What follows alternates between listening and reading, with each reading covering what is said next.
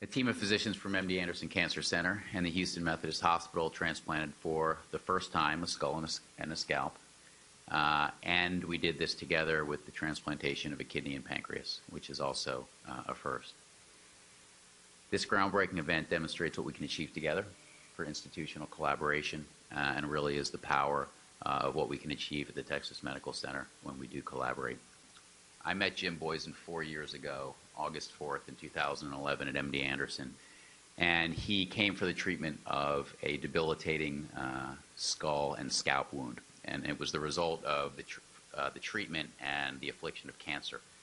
And he had had multiple surgeries, and he had radiation therapy, and he had a full-thickness wound of the scalp and skull that went all the way down to the brain. Now, we do scalp reconstruction in general, but what made Jim special is he had been the recipient 20 years earlier of a kidney and pancreas transplant for juvenile diabetes. And this complicated the situation somewhat because for fear of infection after transplantation, this wound was preventing him from getting his vital organs. And so that day I thought, well, would it be possible to transplant the skull and the scalp together with the kidney and the pancreas all at the same time and all from one donor? Well, I think they just found the right guy at the right time. When I had my pancreas done, that was experimental too. So they were like, how would you like not to do shots, insulin shots? It's like, sign me up. And I was kind of like that here. It was, sure. I mean, I couldn't get the transplant surgery I needed for the organs without fixing my scalp, but I couldn't fix my scalp because of the failure of the organs. So I was in a catch-20, like a 20 rock in a hard place. And so I said, sure, I'm open to that.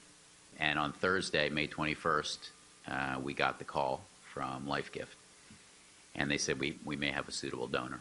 And so Dr. Gaber approved the organs, and I approved the scalp and the skull, and all the things that we had set up and all the work that we had done clicked into action.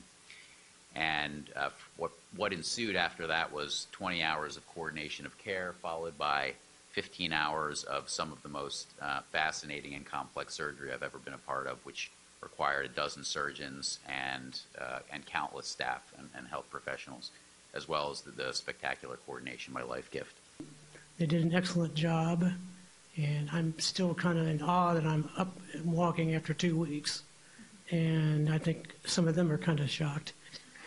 And not shocked, just surprised, I guess.